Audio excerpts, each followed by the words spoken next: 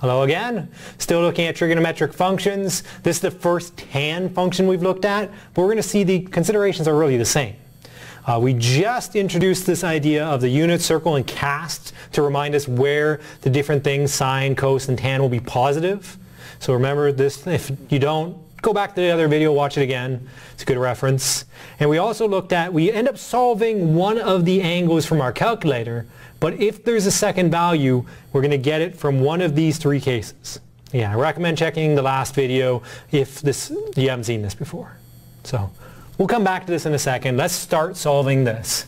Because what we have is tan of 2x minus 3 equals minus 2 and tan of 2x again. Great. Well, as always, we want to get all of the x's to one side, all the numbers to the other side. So what do we want to do first? Well, in this case, we can add 3 to both sides. In fact, if I want, I can just write it right here, plus 3 plus 3. That will cancel. And I'm going to have tan 2x equals a minus 2 tan 2x plus 3. But I want to get this minus tan 2x to the other side. So I'm going to subtract minus 2, well, I'm going to add, 2 tan 2x to both sides. Remember, always the opposite, so that wouldn't have made sense to subtract. What I'm doing is adding 2 tan 2x to both sides. So same thing here, 2 tan of 2x being added to both sides. We can think there's a plus here if you want. Great. Those will cancel. And 2 tan 2x plus tan 2x, you can think that's the same as like 2y plus y. Well, that's 3y, or in our case, 3 tan of 2x, which is equal to 3. Great. We still have to get tan 2x, or x ultimately on its own. That's our big goal. Remember, we want to solve for x, get 2x or x on its own. Divide both sides by 3. And now we have tan of 2x is equal to 1. Or we take the tan to the minus 1 of both sides. And I'm going to have to actually give myself more room. And what we're going to get, these two cancel, so we're left with 2x.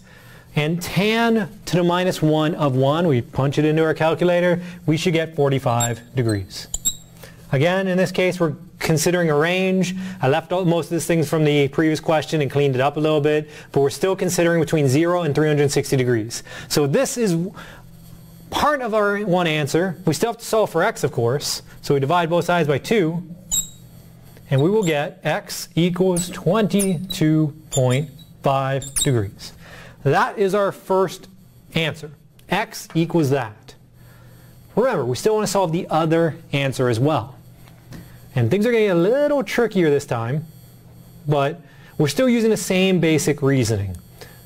We are in this first quadrant, and we want to think, well, tan was ultimately equal to 1. We got tan equals 1. Great, so tan's a positive. So we need it either in one of these two quadrants right here. Well, what we're actually considering is not the 22.5, but the 45, because we had tan 2x equals 1. Well, that whole thing is going to be true when 2x equals 45. So we're actually considering the 45 in this type of problem. We solve for x, but when we want to solve the other x, we have to think, well, the other one will be related to 45 when we do this reasoning right here. Great. So 45 is in this quadrant right here. In this quadrant right here, where else is tan positive? Here. So we look at our three cases. If we start from the bottom, 360 minus 45, it's going to put us in this quadrant. 180 minus 45, going to put us in this quadrant. 45 plus 180 will put us in the right quadrant we want. So sure enough, we should check 180. I'm going to switch colors a second. 180 plus 45, or 225. And what we should find is tan of 225 is equal to 1. Punch in our calculator, we should get that answer. But in this case, remember, that's our actual 2x. So 2x, you can think it's our second angle if we want. 2x2 equals 22, 5. And thus, x2 is this divided by 2, or 112.5 degrees. So, again, it might seem a little messy. The whole thing is, we're still doing the same kind of thing we did with the previous problem, where we figure out where other quadrant it is, but we were actually considering the entire 2x that we solved here. We said, because we're interested in what tan is equal to. We then later have to realize, well, it was actually of 2x, but tan of 2x equal to 45. So that's what we consider, that 45. We're going to see another example in a little bit where this kind of idea happens again.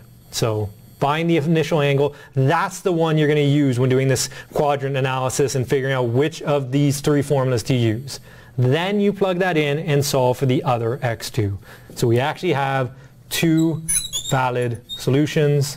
Either one should solve our initial equation. So we just finished looking at this problem. Tan 2x minus 3 equals minus 2 tan 2x. But we actually didn't solve it all the way through. We didn't get to the final solution. There's still a couple steps we missed, actually.